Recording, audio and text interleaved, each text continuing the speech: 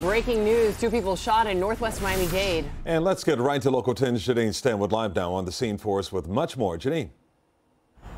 And we just got an update from Miami-Dade police. They tell us that a woman and a teenager were shot inside of a car. I'll step out of the way and you can see there is still a big police presence here blocking off the area, and the investigation is on.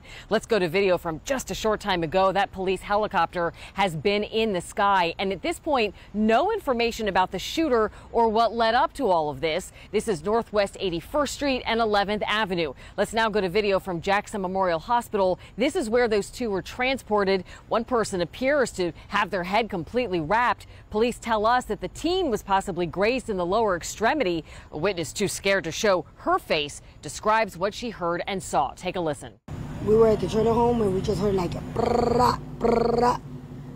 And then we all ran to the front to see what happened, but we didn't see anything. And that's when we seen all the police officers.